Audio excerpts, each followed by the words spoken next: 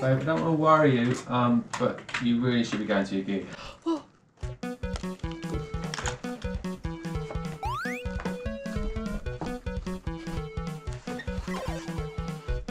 Wow. Ugh.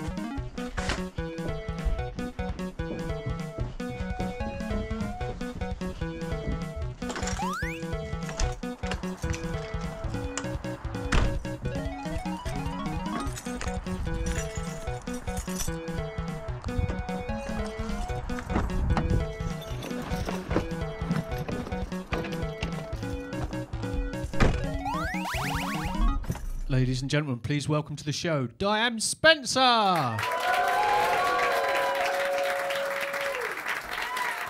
Hello! Oh, yay! Oh, thank you so much for coming. Hello. Hello, hello, welcome everybody. Thank you so much for coming to my show. It's so nice to see you. Look at you, you look so glamorous. Welcome, this show is called Noob, and it's just basically because I'm married and I'm new at it and I'm pretty terrible at it. So I thought I'd write a show. Give me a cheer if you're married. Yay! Oh, I'm glad that was nice. And you did a little dance. That was really nice. I didn't realize you need to get a license. I thought it was just about love and unicorns. No, it's about paperwork. You have to go to your county council and get judged by a woman you've never met in England to see if you can marry the one you love. I would rather be judged by someone who knows me, like go to a government official who's seen me before, like someone at the sex clinic. At least then I could get a checkup, you know, before I get my license. They're like, well done, you are roadworthy. At least that way someone who knows me could judge me, like my NHS gynecologist. He literally knows me inside and out. He is a lovely man, he rides a motorbike, and he has very thick wrists.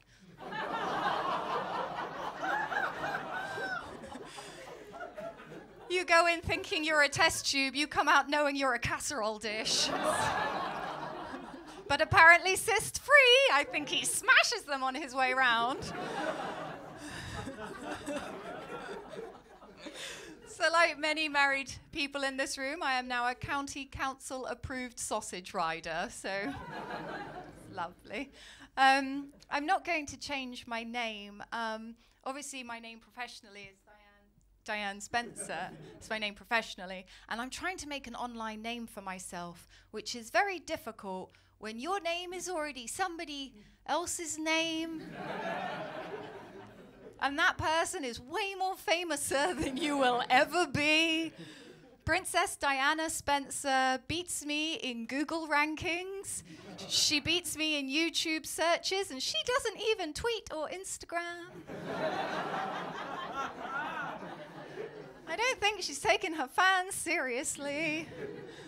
And like, I was born the year they were married. When Diana and Charles were married, that was the year I was born. And my mum knew that, and she could have blown out that candle in the wind.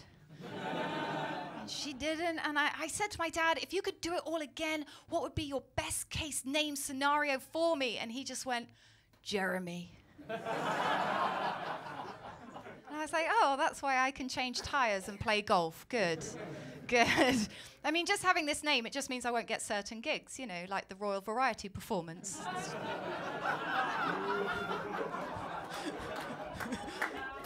Lovely meeting the Queen. And what's your name, dear? Kermit the Frog? The weird thing is that every time there's an anniversary of her death, like, she pops up again. And,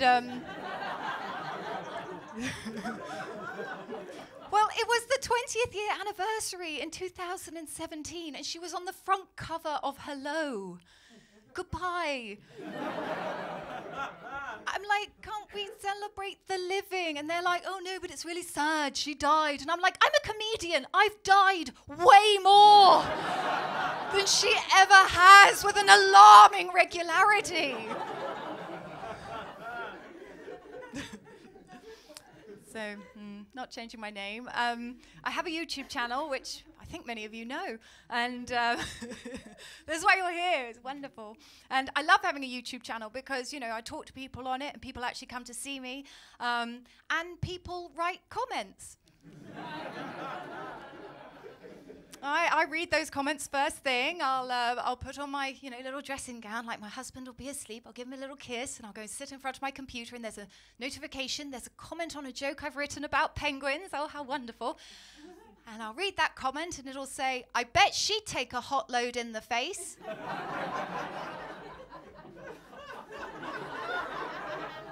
Morning. I'm like, babe, did we leave the webcam on last night? I think I pushed the wrong button again. Like, how did you get that on a joke about penguins? I can't help feeling that there's a porn star somewhere who's fed up of being told she's funny. Do you know what I mean? Like, she's my parallel twin. We've both worked out what we want to do with our lives. We both make our own content. We put it online. She's sucking 5 dicks at once.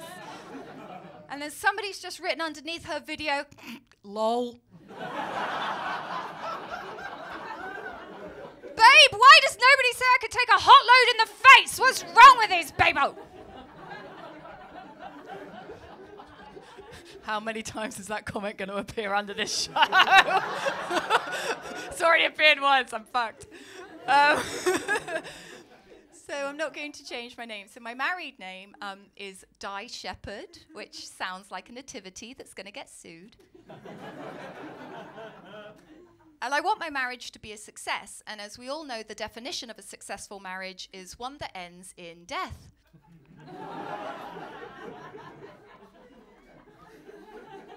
You get married, you die, and hopefully you die right after you've been making love. You come, you go.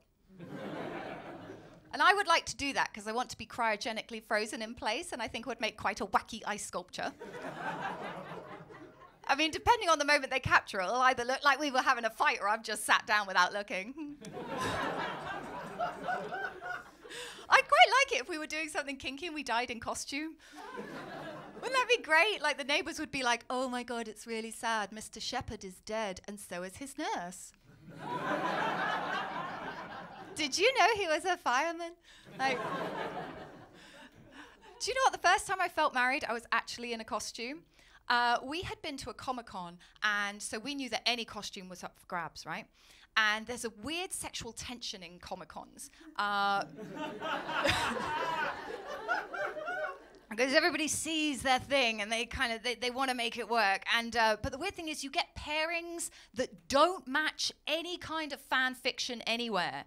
What I'm saying is I have seen Darth Vader and Pikachu making out around the back of a leisure centre by some bins.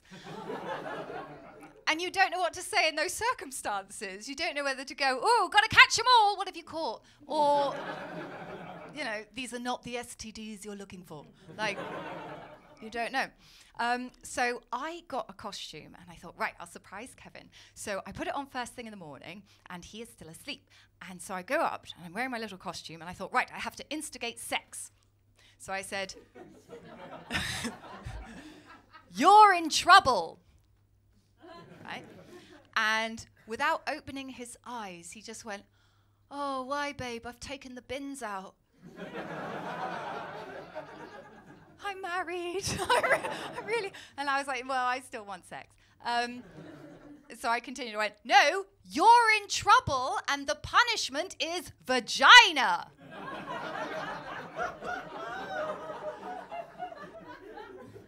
Everywhere will sell you the costume. Nowhere will sell you the script. And he went, ah, what are you? Because he loves Formula One, so I had come dressed as a car. Look, retrospectively, a grid girl would have been better, right? With the lycra and the heels, I get that. But I made an effort. I had a wing, and I had like little tires that were in armbands. I spray painted black, and I had lights. And I was like, now he gets to fuck the car. I can tell you something about Formula One fans. They don't want to fuck the car.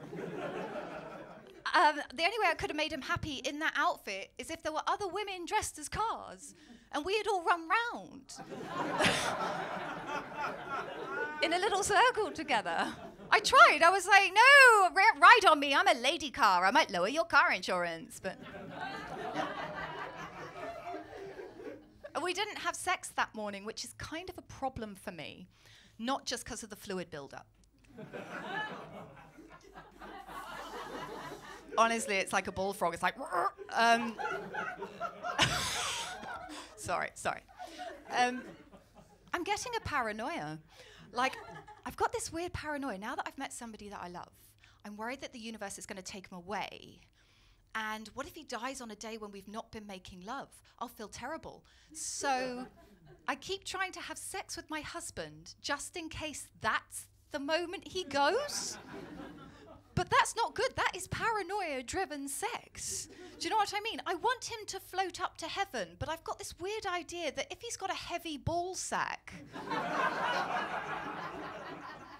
it'll somehow act as a ballast. But it means I'm trying to have sex with him in all sorts of weird, awkward places. And I can't instigate sex quickly. I really can't, because I'm naturally a very cold person. Sex always begins with me sort of touching him and him going, can you warm your hands up, please? Can you? I'm like, sorry. You're in trouble. It's because I don't really move much. And I'm quite cold and I'm quite pale and I don't have much blood. I am sort of very pale, but sometimes frost settles. And you know what? After we've made love, I don't fall asleep straight away, because I'm paranoid. So I'll just lie there in the dark and I'll watch him sleep. Just lie there, cold, pale, still, thinking, how will you die? But he always wakes me up first thing in the morning. He's quite frisky. He wakes me up by blowing into my mouth and thumping me on the chest. But because I've got this paranoia, I keep trying to touch him. And I get fixated on his erection. For me, well, you know the doomsday clock? You know the doomsday clock, like the closer it is to midnight, that's how I feel, like annihilation is imminent. Do you know what I mean? So if I see his erection is sort of like 1 minute to midnight, I'm like, oh my God, he's gonna die, Sit on it. There we go, 1:45, 2:30, we're safe. Lucky. This is gonna take a physical toll though. Like, I hope that we live for at least 50 years together, but if I'm doing something every day, what will my face look like after 50 years of blowjobs? I'll have a chin like an Easter Island head. I'll be able to suck through steel.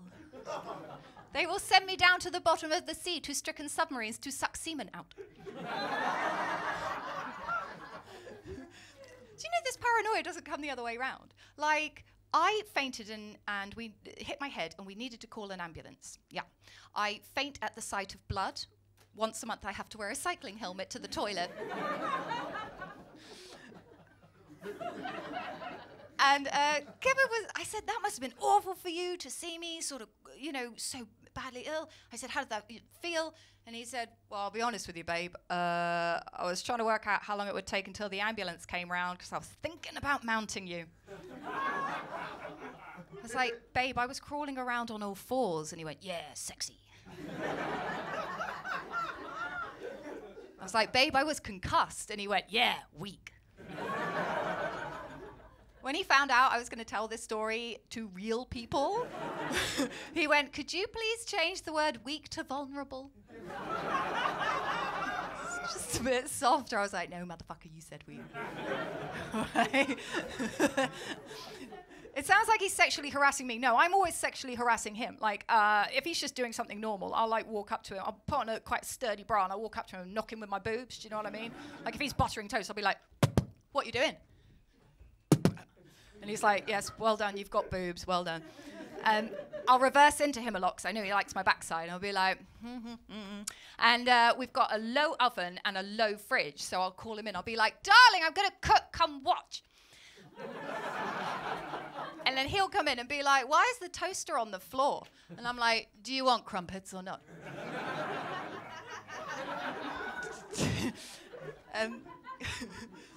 But what I've noticed is that because I'm sort of instigating sex when I'm not necessarily 100% in the mood, it's taking a physical toll. Like, so the other day, okay, he woke up with an erection. Yay.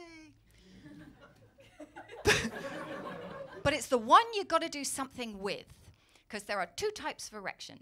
Now, the first one is the one that sort of levitates while he is still asleep, pulls him out of bed, and just leads him to the toilet. And it's a urine sat-nav. I love that. It's amazing. It kind of steers him around all the laundry, and just, he'll wake up halfway through like, where am I going? I'm like, shh, you're going to the toilet. Trust your dick. He woke up with the other one, the action one, the one you definitely got to get involved with, the one that's like a drug dog sniffing for amphetamines. That one, the one that's like, ah! Oh, hello, oh yes, are you wiping your nose on my leg? Hello, yes, I've missed you too. Oh, whoa, whoa, whoa, whoa, whoa, whoa, whoa, whoa, whoa. So you've got to do something with that one. So I think, right, here's my chance. So I start gathering the flowers. Yeah. Gathering the flowers. Now, straight away, we hit a problem because he's got a foreskin and we've got a duvet cover, and I just rolled them into one thing. I was like, sorry. And he was like, wait, stop. Thanks, babe. I was like, sorry. I mean, positive point, we now know if I ever lose an arm, I can still roll socks. So carried on gathering the flowers, and very quickly I got a lactic acid buildup that went all the way up my arm and into my shoulder. I was like, oh fuck, that really hurts, that really hurts. I thought, I want to change arms, but I don't want to break the rhythm, it seems rude. So I sort of went, there we go, look at that, look at that. And I was like, good, okay. And then the lactic acid started building up in this arm, and I'm like, oh, for fuck's sake. So I thought, I've got to change to the other one. I was like, I must have very selfish muscles. Because when I'm doing one small repetitive motion for myself, I can go for 90 minutes pain-free. And I know it's 90 minutes because that's when my phone dies. So I carry on gathering the flowers, and the pain's really kicking in, and then he shut his eyes. I am a paranoid woman. What the fuck is he thinking about? Like, I know some kind of fantasy has started, but I don't know what's showing in screen 2. And I don't want some fictitious bitch in costume and scenery I can't afford taking the credit for my repetitive strain injury.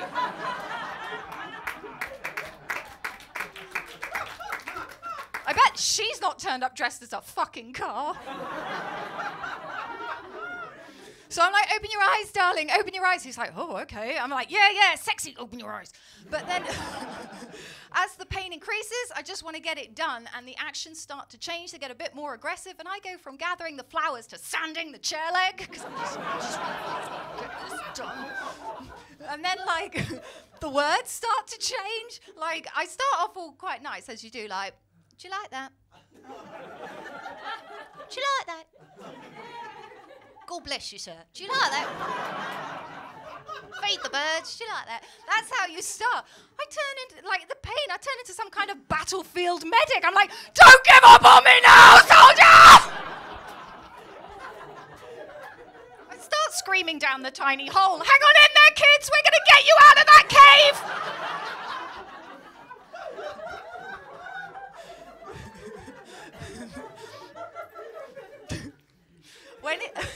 When he finally came, I had to slow down to the side like a marathon runner. I was like, what's my time?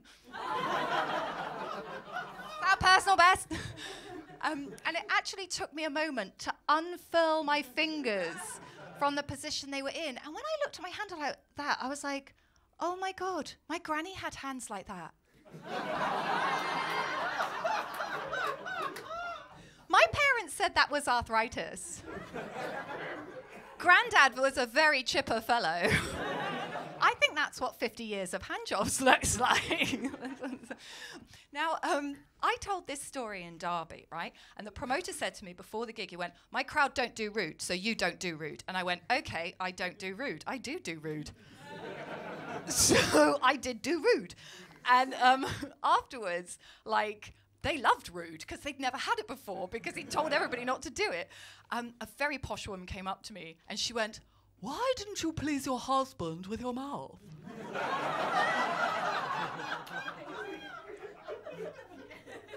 And you know when you have to like retune your frequency to understand what I went, sorry, pardon, what? She went, "Why didn't you please your husband with your mouth?" And I went, "Well, I'll tell you why. Because he's heard all my stories and it wasn't the time for poetry."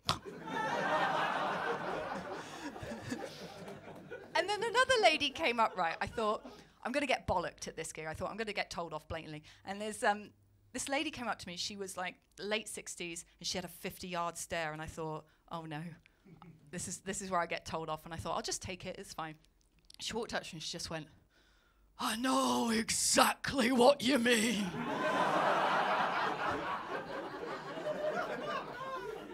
"I've been married 40 years. Your arm goes, so you go in with your other arm, so you go in with your mouth." I was like, oh my God, Nana's got post-traumatic disorder. And she said, "Finally he puts it in you, 2 pumps and a squirt and he's done." You think, where did it go? And as she's saying this, I realise her husband is stood behind her. And he's just holding this little pint and he went, "Guilty as charged."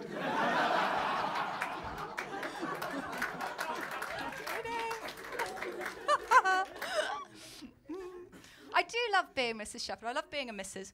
Do you know what? It's nice having a separate identity, I think. Because I could be Diane Spencer or I could be Di Shepherd. And Di Shepherd's very different. She takes drugs. I know, it's a bit of a shocker. But the problem is that I can't buy drugs because I sound like this. And I don't know anybody. So when I see people dealing drugs, like most often in England, they seem to do it in cars. Like a car will pull up and everybody will do their business. And I'm like, ooh, a vendor. But the problem is that when you see them, like, they know what they're doing. You know what they're doing. The whole street can smell what they're doing. But when you walk up to them and you knock on the window, you, "Hello, are you selling marijuana?" They drive off. And they don't want to even talk to me. And Kevin, Mr. Shepherd, he went, "Yes, but babe, it's because you say marijuana. You sound like an undercover cop." And I was like, "Yes, but I can't use street slang, can I? Because that's not how I talk. Like, if I use street slang, I just sound like I'm taking the piss. I can't walk up to them and go, 'Hello, I'm not Babylon and ting. I'm looking to score some skunk because I want to get up to some hood rat shit, fam.'" Like, it sounds linguistically wrong. And he's like, "Yes, but babe, don't offer them parking advice." I'm like, I've got very grey areas about what's legal and what isn't. Do you know what I mean? Like, deal drugs all you like, but don't park in a disabled bay when you don't have the sticker. Somebody might need that access. I thought, I'm going to make drugs come to me. That's what I'm going to do. I'm going to manifest destiny. So I thought I'll get a cap. I'll get a big cap with a big cannabis leaf on it. Right? Yes. And then everybody will see my cap and they will go, "Well, she clearly smokes marijuana. I will go and sell some to her." Yes. I bought the wrong cap and I walked around for a week with a maple. And I just had lots of chats about ice hockey and apologising. It's lovely. Now, Mr. Shepherd can get drugs because he went to art college and I think they do a module. He said, "Should we get something a bit different?" And I was like, "Oh, okay." And he went, "How do you feel about MDMA?" And I was like, "Oh my God, it's Madonna's best album. Give me all your love, give me your love." And he was like, "Stop. This is why you can't buy drugs." So he allegedly got some MDMA, and let me give you my review. I thought it was great to a point. I spent about 40 minutes looking at my pupils, basically going, "Look how big my eyes are." And then we had some cuddles. We had some internal cuddles. It was nice. It was mellow. We didn't go anywhere. We did not disturb anybody, which kind of makes me confused because when I drink legal alcohol, if it's not noisy where I am, I want it to be fucking noisy. I break out of my house. I want to set fire to things. And I become aggressive and sexually aggressive, and it's all aimed at Kevin, and he doesn't know whether to put on a condom or riot gear. And that shit's legal. Who knew? Side note, if you're thinking of trying MDMA, it tastes disgusting. It really does. It's the most revolting tasting chemical you will ever eat, even when you put it on some camembert.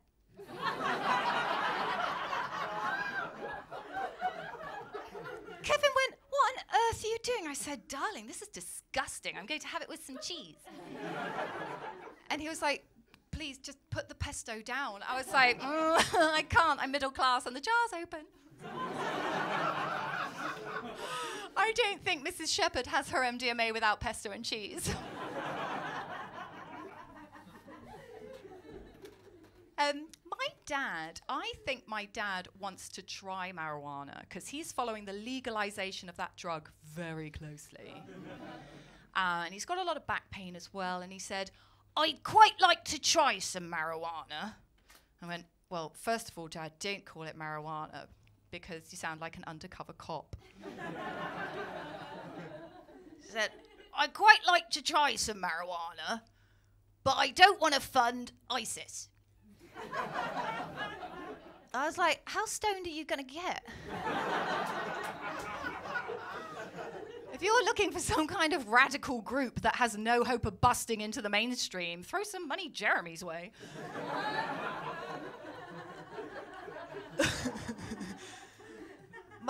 My mum is very anti-drugs, and she said, "Di, I don't want you to ever take any drugs ever." And I said, "Oh, okay."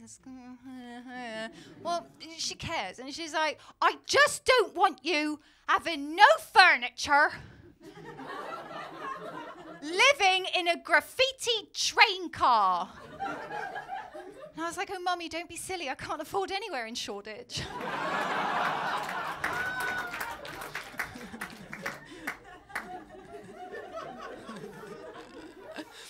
I think weed should be legal for the over 60s, don't you? Yeah. Like, yeah, alcohol. Yes, please, now. Alcohol is legal for the over 18s. Weed should be legal for the over 60s because it is the perfect drug for them. It's something you can grow in your garden or allotment. It is something you can make a little cash when the grandkids come round. You know. It eases back pain, and it is something you can bake. You know, wouldn't you love to see Mary Berry's alternative cake recipe program? Mary Berry is there in this little jumper, and she's cutting out a little cannabis leaf out of green icing fondant. And then it pans to her, and she's there with all her drugs and scales. She says, "Today, we're going to make something ever so special. Crack brulee."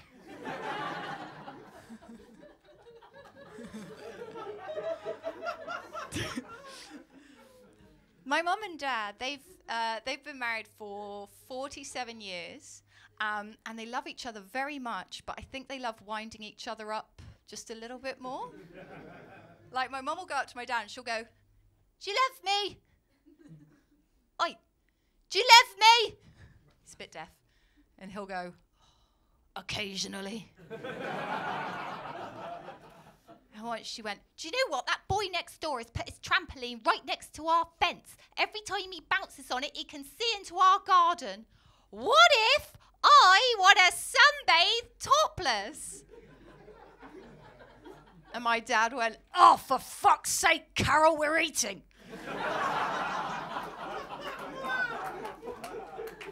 Then she went, "What if I want to have a pair of juicy brown breasts?" And my dad went, "Just put your tits on the windowsill. They'll turn like the tomatoes did."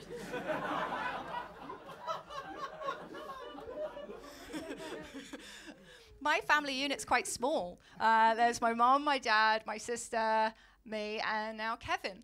And 4 out of the 5 of us have alcohol problems, but Kevin is learning. I don't want Kevin to learn because right now we are 4 alcoholics with a driver. As soon as he learns we're 5 alcoholics, I can't move anywhere.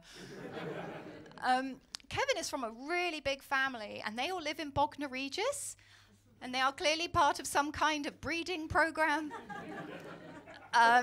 He's got multiple brothers and sisters. They've all had multiple marriages. I'm even Kev's second marriage. I am wife 2, the revenge. And there are originals, sequels, there are spin-off series.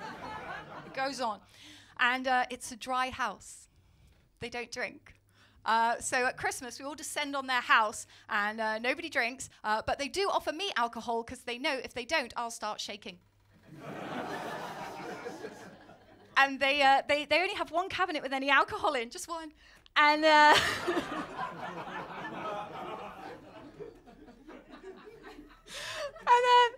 like, it's got stuff that they've been given as presents during the year, so it's a bit dusty. And I sort of pick out something quite, exotic, like a Slovakian sherry. And then I have to find a chair, because as everybody knows, in a big family, there is a chair hierarchy at Christmas. Yes. Nanny and Grandad get the best chairs. Yes. Followed by the dogs. Then the originals, then the spin-offs, sequels, etc. And children don't get chairs because they bounce. Yes. So I get my Slovakian sherry and I find like a fold-out finger trap chair and I sit on that. And then I am visited by the local children. And they come to me and they bear their handicrafts, which are usually pasta necklaces. And I say, "Thank you, child, for your craftsmanship. Here is a £5." I mean, it's only a £5 to me, but in their currency, it means so much more. So I sit there buying pasta necklaces. Yes. When people say to a woman, "Have you got any kids?" what they don't mean is, "Are there any children in your life?" Because if they meant that, I could say, "Oh my God, yes, I have loads. I can tell you about them. I've got my stepkids. I've got my, I think they're nieces and nephews. I don't know. I buy their necklaces. I've got lots of them, right?" But they don't mean that. What they actually mean is, "What have you, woman, made with that particular womb?" And my first response would be a lot of extra laundry.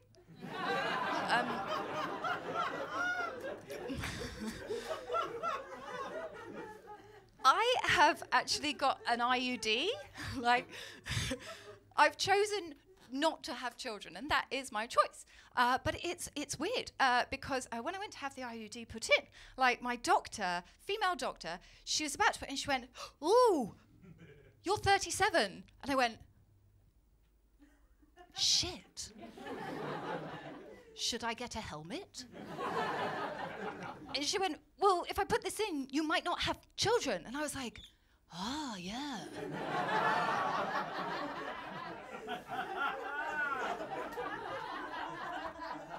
You're right there, yeah. Oh, wow. Okay, well, I think we should go for it anyway.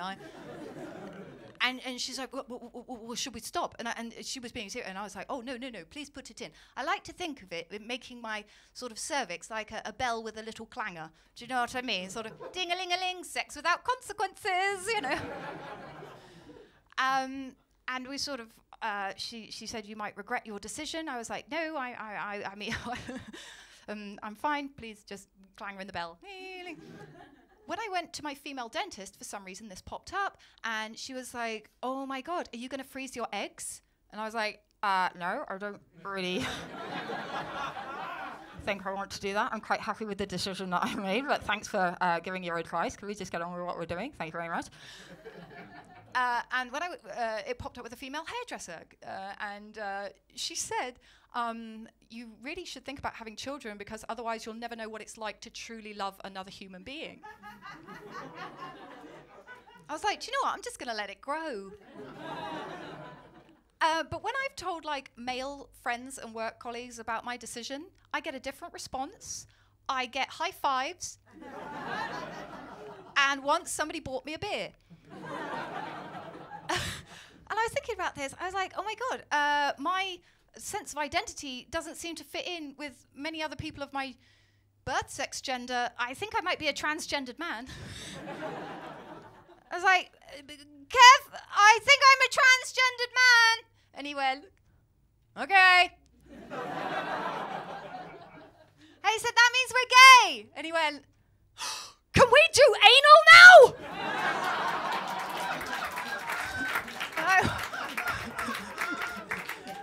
Shit. I don't know why it comes in for so much cliticism. That's a word I've invented, to clitoricize. So when one woman critiques another, yes. Although it does sound like something that you might have done in spin class. I just came off the bike funny and cliticized myself.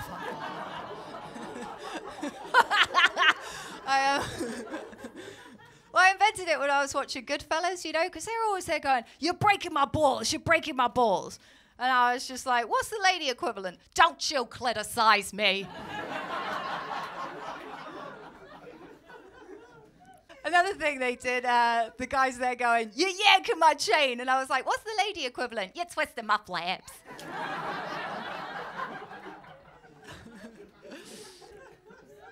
I don't like critiquing, but, you know, sometimes it's got to be done.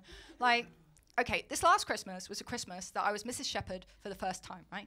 And one of my brothers-in-laws was going through a little bit of a difficult patch. You know, sometimes you bring people into your world that aren't the best for you. Do you know what I mean?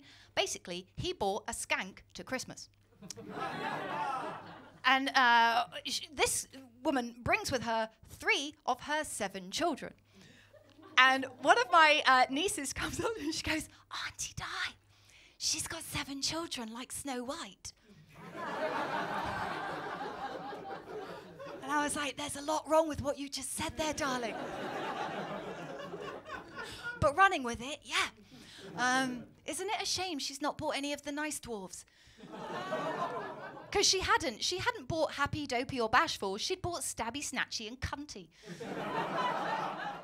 And I was like, these are the 3 she's willing to wheel out in public to a room full of people that she's never met. I mean, I'm assuming that 1 out of the 7 is going to be okay, so I've kind of christened the rest like Asbo, Crackhead, Prison Rape and Philip. So I make a space for her to come and sit with me because she's a sequel, so she could come in. And she just comes in, she walks straight past me and sat on Grandad's chair. I know! Like, even the dogs were like, oh! Like, and everybody else is sober, so they're all talking about it. They're going, oh my God, we should probably say something. Granddad's still in the kitchen, shall we say something? And I'm like half cut, so I'm like, oh, fine, leave it, it's fine. Is that chair up for grabs? Because I've put in a lot more work than she has. And then I quickly realised that one of her kids is showing symptoms. Like, I used to work with children with special educational needs, so I know what certain things look like. And I said, is your boy all right? And she went, oh, which one? And I went, that one. And she went, don't even get me started. He can't recognise emotions in your face, so he doesn't know how you're feeling, right? You need to put him against like a plain wall because he finds busy situations difficult. I was like, oh, good thing you brought him here. He doesn't like new experiences and new people. See my previous point? And you just got to like leave him alone to fiddle with something. So I just went, oh, so he's got autism. And she went, he's not got autism. And like everyone went quiet. And the quietness was only broken by Kevin turning to his mother and going, I love what you've done with the fireplace. I was like, oh, that means I've done something. And I was like, I don't see what the problem is. Like, autism, there's nothing wrong with being autistic. You are just autistic. It's just something you get. Like, you're just there's no issue there. Like, I'm ginger, he's autistic, you're a slag. Like, it's just... it's what you get. But before I could, like, explain my theory, he comes running up to her with like this metal puzzle, and this is perfect for him. Like, he's like, and she just went ballistic. She went, oh, give it a rest. Mummy's at a party. And I was like, wow, that hairdresser was correct. I will not understand love ever. I don't understand it. So she's drinking, I'm drinking. So we gravitate together. And she says, God, I wish I was like you. No fucking kids. And I felt tense, so I thought, I'll make a joke. So I went, well, of course I can't have children because I'm a transgendered man.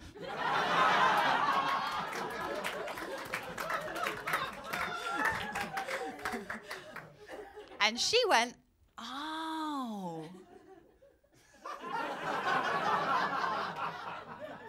Yeah, I thought you had big feet. And then she went, I've got a mesh so I don't piss myself. I was like, oh, I thought you were using it to trap cocks like entangled dolphins. And then she went, I hate men, men are shit. And I was like, oh, wait a minute. When you say that, you're including my husband, my dad, and half my friends. And she was like, no, men are shit. I should just be like your lot. And I was like, Ginger?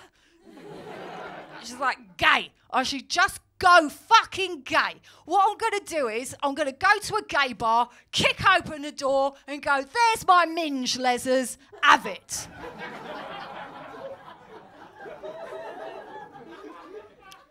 Now, I have a lot of gay friends, and I'm not sure that's how lesbians work.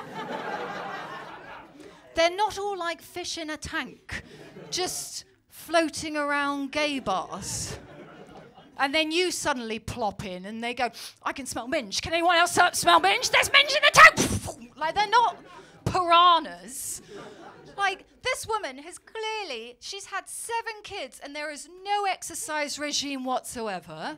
There's going to be some collateral damage. What I'm saying is the first lesbian's going to fall in. Like, if you're serious about this, then you need to set up a guide rope system, some kind of buddy thing. I mean, going down on this woman, it's going to be like sort of Mission Impossible trying to lick moss off a cave wall. I was like, darling,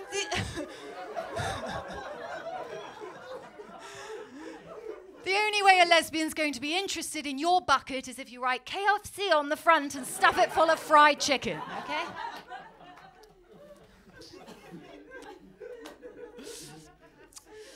So, aside from offending new relatives, and taking drugs and hand jobs, Kevin and I, we also do online gaming together. We absolutely love it. And, oh, it's so nice. I found my player too. Yeah. Oh. And give me a quick cheer if any of you do any online gaming. Quick cheer. Anyway. Ah, my people, you came. It's so great. We play a game. One of our favorites is a game called Rust. And you wake up in a post-apocalyptic land, and you wake up on a beach naked with a rock and a stick of fire. And that's it. And it's really serious. And the first thing that I do is I run across the radioactive wasteland to find Kevin, because I'm like, now even in the apocalypse, we're going to be together. But the thing is, you're supposed to collect things and craft things. And by the time I turn up, Kevin, who is much better at the game, he's made like a bomb-proof bunker. He's got a tracksuit and an AK-47. I'm like, you got all of that from a rock and a stick of fire? He's like, yeah, babe, what have you got? I'm like, I have found a tin of beans. The problem is you can choose what you learn to craft. So his crafting list is like guns, ammo, AK-47, armored doors. My crafting list looks like the IKEA catalogue. Just because we're in a bunker doesn't mean we can't have a lovely rug. So I'll make like lanterns and fairy lights. You can make canvases and do paintings. It's wonderful. But everybody seems to have silently agreed on something. Like, there's no rules to this game. None whatsoever. You just wake up, and that's it. And you do whatever you like. And somehow, everybody seems to have agreed silently that you're winning when you have repeatedly murdered and robbed your neighbours. Winning. No, I disagree. I know that I've won against the apocalypse when I managed to open a radioactive art gallery and cafe. I invite everybody on the server. I'm like, okay, everybody, we're going to open at 6. We're doing an under the sea theme this month. I get shot a lot.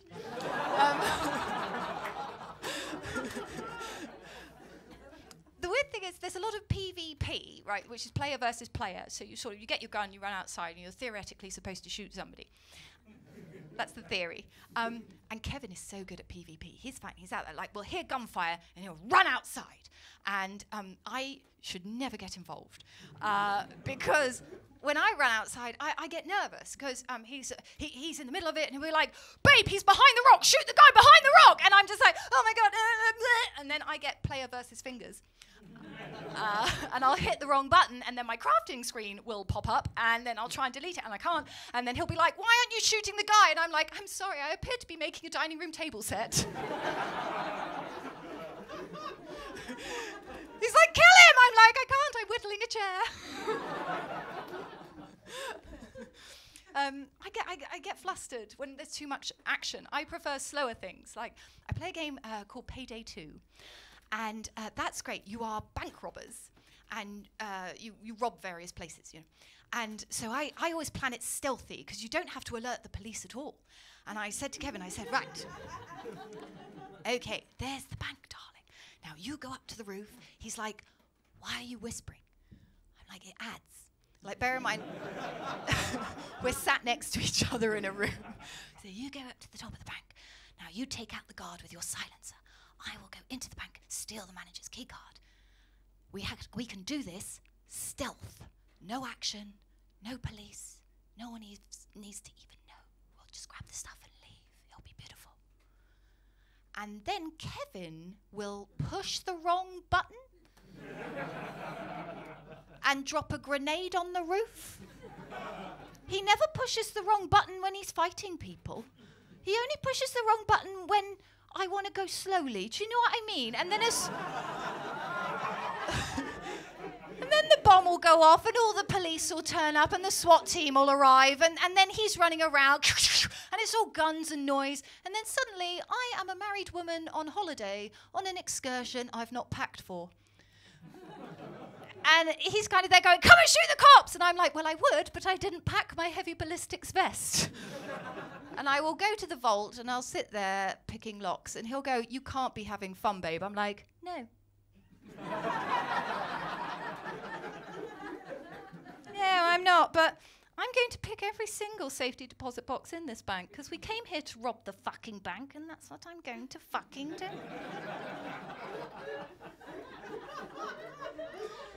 Because of the time we play, we know a lot of Americans, and wow, they have a slightly different culture, don't they? Don't they? Different beliefs. Like, we're in the middle of a firefight in Rust, right? So we've got guns and everything's going off, and then suddenly one of them turns to me. My online name is Ginger. Guess why? And he turns to me and goes, Ginger, is it true there are no dogs in the UK? I'm like, what? And he went, Chris told me there are no dogs in the UK. And Chris straightway jumped to me and went, yeah, it's true, isn't it? Isn't it, Ginger? Because of the moon. Because the moon came too close to the Earth and it pulled it out of its orbit. And he went, oh, God, don't start with this whole round Earth thing again.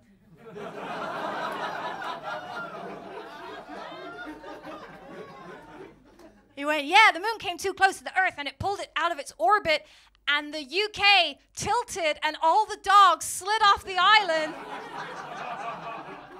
into the sea. Isn't that right, Ginger? So I just went, yes. You're talking about the Great Slide of 1608. This voice can't buy drugs, can sell bullshit. The moon was at its zenith, and the gravity pulled on the tectonic plate the UK was on, and as we all know, dogs are not naturally grippy. And they slid off the island, and many of them swam in the sea for France. And then the first guy went, oh my God, I've got 3 dogs, and they slide on the floor the whole time. And then he took his headphones off. He went AFK in the middle of a gunfight, and he went, Marie, have we got sliding insurance on the dogs? He comes back about 10 minutes later, and we hear him, and he put his headset on. He went, yeah, just get it for the husky. So I thought, I'm going to keep talking. So I went, yes, that's why we have no native dogs in the UK or blind people. Because the blind people were holding on to their dogs at the time. And when their dogs went, the blind people went with them, and that's why we've never forgotten it, and why historically pirates have eye patches.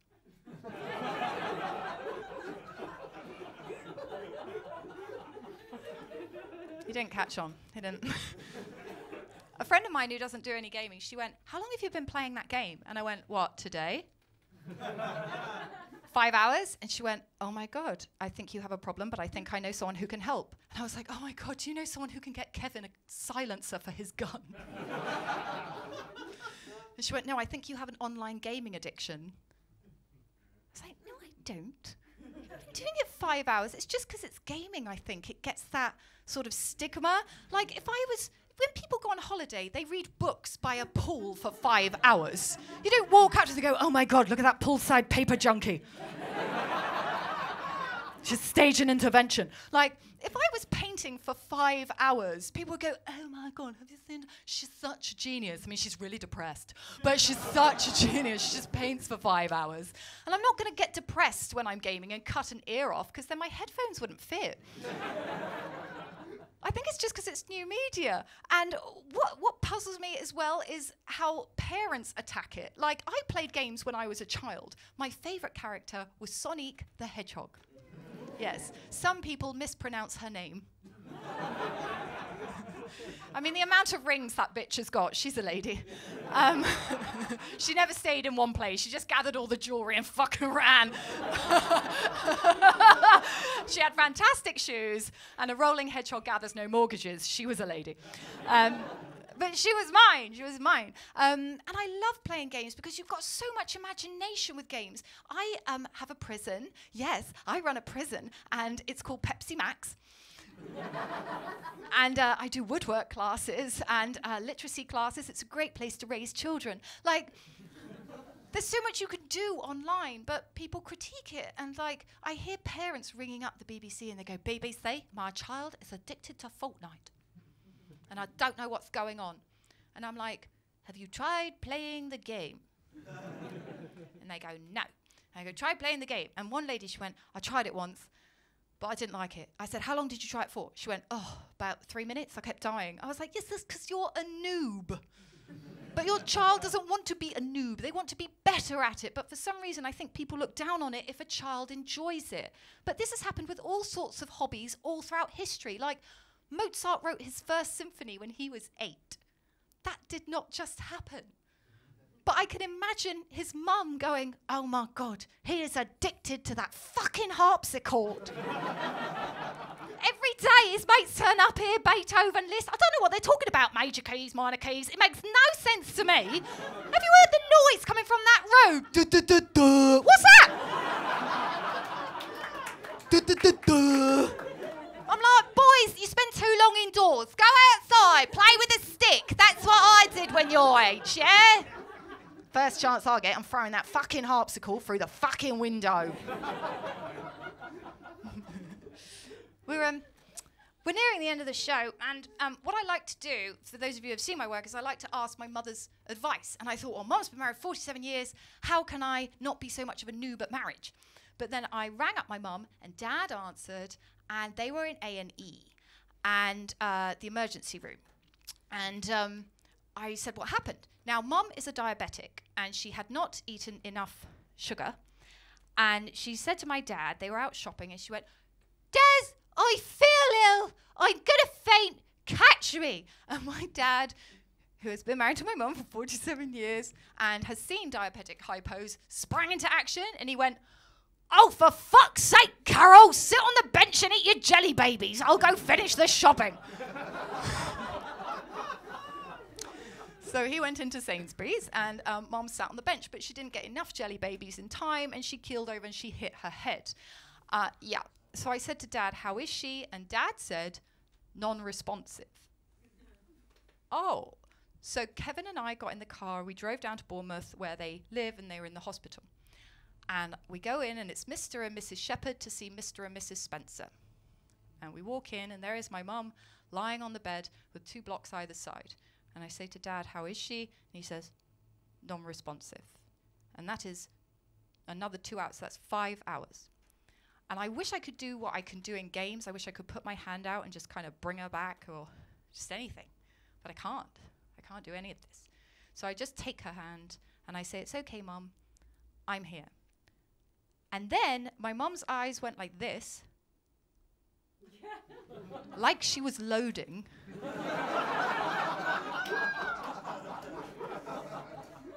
And she went, Die? Die? Which is an unfortunate abbreviation of my name. And I was like, oh my God, is this some kind of miracle? No. She was so pissed off with my dad for leaving her outside Sainsbury's. She decided to not speak to him for 5 hours. But these 5 hours include when he's on the phone to the ambulance people. The ambulance people are going, if she doesn't wake up, we will have to take her to the hospital. Did she wake up then? No. They're in the hospital 3 hours later, and he's on the phone to me. Does she wake up then? No. So she tells me all of this while he's in the toilet, and I'm like, okay, well, I'm kind of glad, but what? And she went, Di, we've been married for 47 years. You gotta keep it interesting.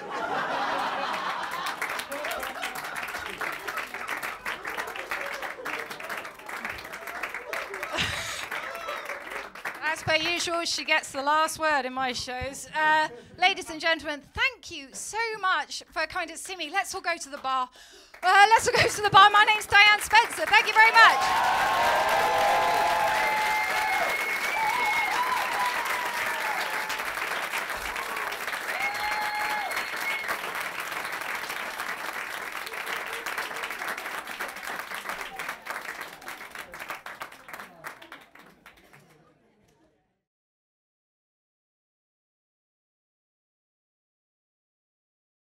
So, hello, sir. What's your name? Chisel. Chisel? Yes. That is the best name I've ever... Is that your birth name? No. What's your actual name, or can't you say? Don't tell anyone that. Wow. It's one of my best kept secrets. Is it as bad as Kevin? It's in the ballpark, actually. But it's In the ballpark. I'm sat in front of the man. Hi, I'm Carmen. How you doing, Carmen? You all right? I'm great, thanks. So, did you enjoy the show, Carmen? Yes, it was fucking amazing, as usual, because Diane is hilarious. Yeah. And you've seen her before, right? Yes, lots of times. And would you say it's your favourite show so far?